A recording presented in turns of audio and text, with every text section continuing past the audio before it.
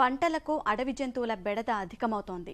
అటవీ సరిహద్దు గ్రామాల్లో ఇవి హద్దులు దాటి గ్రామాల్లోని పంట చేలలో విధ్వంసం సృష్టిస్తున్నాయి. వీటి బారి నుంచి పంటను కాపాడుకోవటం రైతులకు కత్తి మీద సాముగా మారింది. వీటిని తరిమి కొట్టేందుకు రైతులు రకరకాల ప్రయత్నాలు చేస్తున్నా పెద్దగా ఫలితం ఉండడం లేదు. పగలంతా కాపలా కాసిన ఈ అర్ధరాత్రో అపరాత్రో పంటను పొట్టన పెట్టుకుంటున్నాయి అడవి జంతువులు. ఈ సమస్యకు చక్కని పరిష్కారాన్నిస్తోంది సోలార్ కంచె. వ్యయభరితమే అయినా రక్షణపరంగా భేషుగ్గా ఉంది. రాత్రికి రాత్రే పైరును తుడిచిపెట్టే జింకల సమూహాలు కొన్ని చోట్ల, కంటికి కనిపించకుండానే కోలుకోలేని నష్టం చేసే అడవి పందుల బెడద మరికొన్ని చోట్ల, ఇక వానరమూకల దాడైతే దాదాపు తెలంగాణ జిల్లాలో పలు చోట్ల కనిపిస్తోంది. వీటి బారి నుంచి పైర్లను కాపాడుకునేందుకు రైతులు ఎవరి తరహారో వాళ్ళు ప్రయత్నాలు చేస్తూనే ఉన్నారు.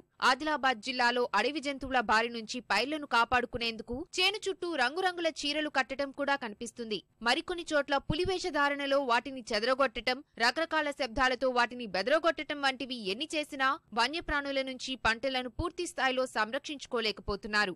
ఇలాంటి అన్నిటికీ పరిష్కారంగా నిలుస్తోంది సోలార్ కంచె. పక్కాగా ఏర్పాటుకు అధిక ఖర్చు చేయాల్సి ఉన్నా తక్కువ ఖర్చుతోనూ కంచెను ఏర్పాటు చేసుకోగల పరిజ్ఞానం నేడు అందుబాటులోకి వచ్చింది. రైతుల వెసులుబాటును బట్టి కంచెను ఏర్పాటు చేసుకోవచ్చు. అయితే విస్తీర్ణం పెరిగిన కొద్దీ కంచె ఏర్పాటుకయ్యే ఖర్చు తగ్గుతుంది. ఆదిలాబాద్ జిల్లా మంచిర్యాల మండలం వేంపల్లిలో ఔత్సాహికులు కొందరు సోలార్ కంచె ఏర్పాటు చేసుకుని పంటలను కాపాడుకుంటున్నారు.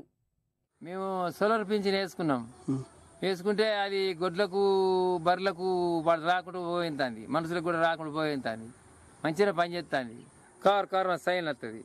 ఆ సైన్ కూడా వస్తుంది. మనకు ఏమైనా తగిలినా కానీ ఎక్కడ 10,000 ఖర్చుతోని అయింది. పందులు రావు, గొడ్లు రావు మీకు అని చెప్పిన వాళ్ళు మేము పైలు కట్టి తీసుకున్నాం. తీసుకుంటే ఇప్పుడు మాకైతే న్యాయం అనిపిస్తుంది.